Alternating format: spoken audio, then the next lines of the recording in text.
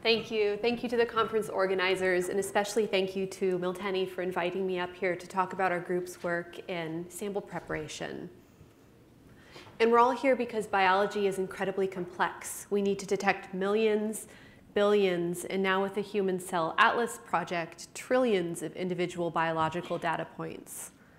So at 10x, we've built a platform to address the complexity of biology by enabling millions of reactions in individual experiments.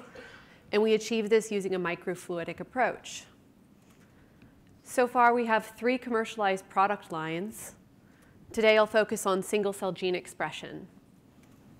And our product lines are part of what we call the Chromium System. So we offer consumables, reagents, an instrument which is about this big, and software pipelines for data processing and data analysis. And if you're not familiar with our technology, it's important to mention that we don't make the sequencer. We make everything except. So we prepare Illumina-compatible libraries. And I will skip over the workflow because the previous speakers did such a fantastic job. And mention that to do single-cell gene expression, you need to start with a single-cell suspension. And it can't be any old single-cell suspension. Sample quality is incredibly critical.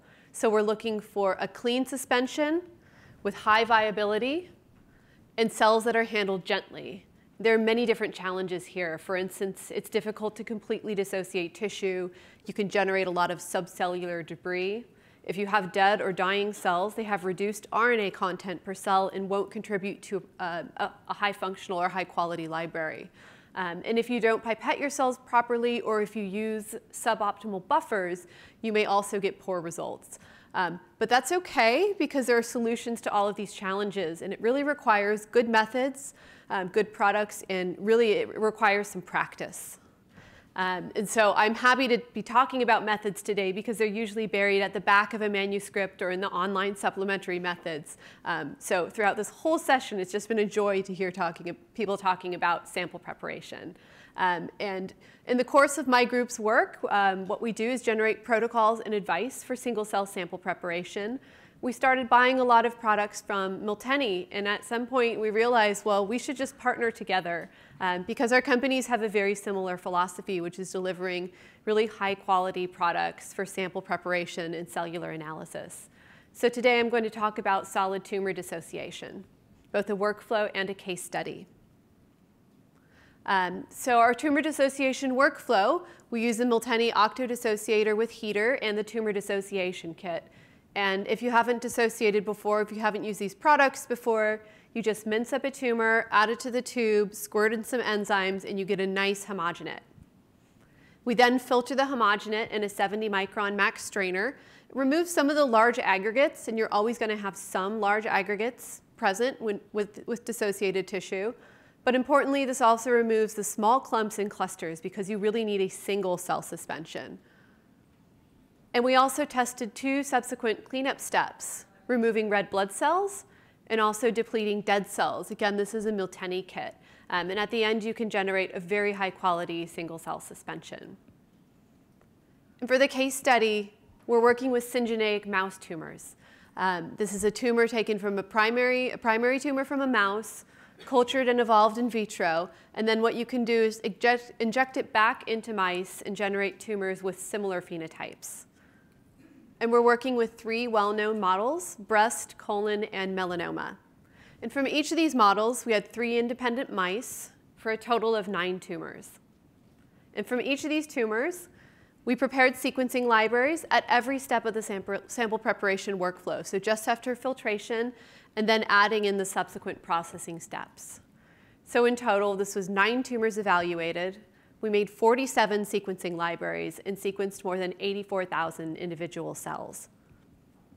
And the goals of this case study were really threefold: to look at performance, to look at reproducibility, and to look at the characterization of heterogeneous cell populations. And we wanted to execute on this workflow multiple times. So let's start with performance. When we run our Cell Ranger software pipeline, metrics are reported back that can help you determine the quality of your starting sample. And one of those metrics is around library cleanliness. So you're looking for the fraction of reads that can be confidently mapped back to a single cell versus in a background or free-floating mRNA. We call that metric fraction of reads in cells. And on the x-axis here are the subsequent cleanup steps that we applied to these tumor samples. For this analysis, all the different tumor types and replicates were combined together. And you can see that with subsequent cleanups, this is just after filtration, this is adding in red blood cell lysis, and this is adding in dead cell removal. You're going from a median value of 79% of your reads in cells up to above 90%. And we generally look for 80% or higher. So we were pleasantly surprised to see that the starting post-filtration cell suspension had a pretty high value. Next, we look at library complexity, and we do this by calculating the number of genes expressed per cell. And to make this calculation, you have to normalize to the same number of reads per cell. So we chose low sequencing depth of around 20,000 reads per cell. And again, you can see an increase in this value with subsequent cleanup steps. The last factor we look at is the number of cells recovered. And this is not the number of cells recovered in the starting tumor. That's in the multiple millions. This is the number of cells recovered per sequencing library. When you prepare a sequencing library with 10x, you can target between 100 and around 10,000 cells. It's sort of up to the user. And here for the colon tumors, these are the 3 individual tumors, again with the same progression of cleanup steps.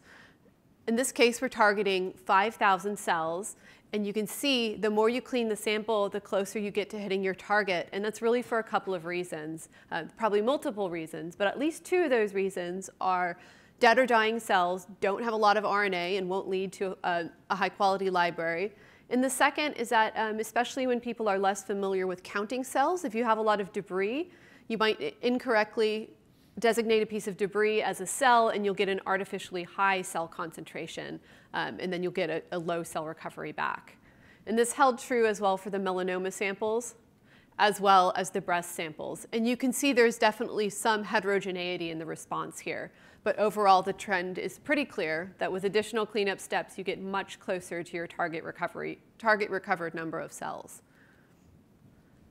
And to look at reproducibility, we turn to our software called Loop Cell Browser. And shown here is a t-SNE plot where each dot is a single cell, and they're clustered based on the similarity of the genes expressed. And the color here refers to which sequencing library the cell came from. So I'm combining all of the different independent tumors from different mice, same tumor type. On the left, these are the breast tumors at the first stage of cleanup. On the right are the breast tumors at the final stage of cleanup. And what you can see immediately is that the colors are distributed evenly, suggesting that the libraries are very reproducible. And when you break out these plots into the individual member libraries, again, you can see very similar clustering patterns, even for these tiny minor clusters. This held true for the colon tumors as well. You can, again, see great similarity across replicates. These are biological and technical replicates. And in the case of melanoma, here's where we found one example where the cleanups actually significantly improved reproducibility. We had one tumor here that didn't cluster with its neighbor samples. However, after the additional cleanup steps, red blood cell lysis and dead cell removal, the samples looked quite homogeneous. And finally, since these are complex biological samples, we'd like to look at our ability to call and determine different cell types. And I'll start here. These are just the breast tumor samples. Again, the multiple mice were combined in multiple libraries. There are a total of 8 libraries in this plot and 6,300 cells. We generated multiple libraries, again, because we're looking at reproducibility and performance. But as a customer, you can do this in just a single library.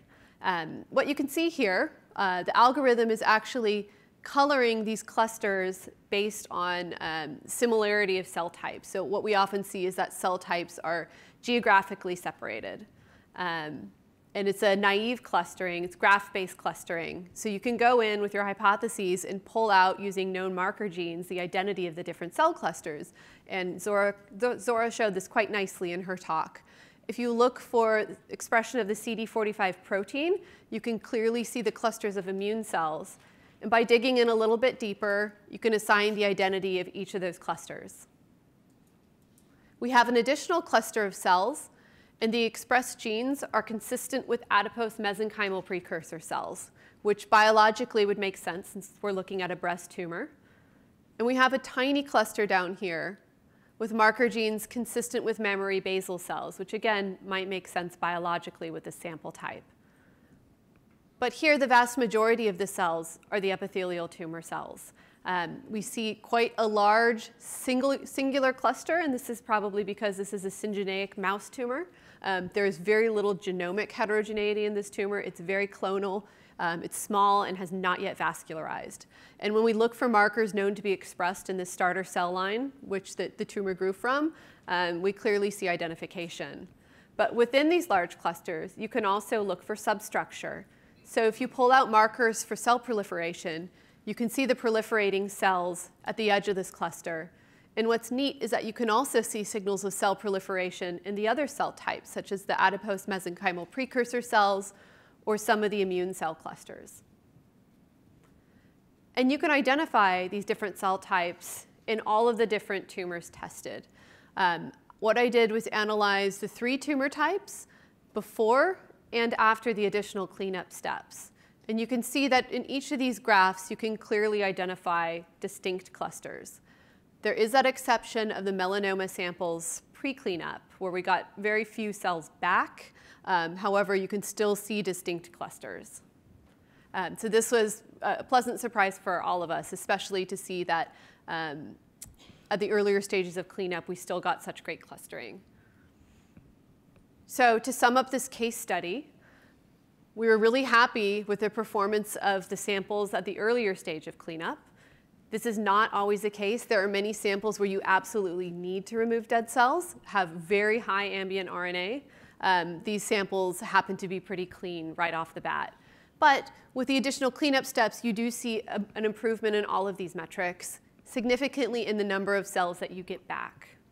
And I will add that you might need to optimize depending on what you're looking at.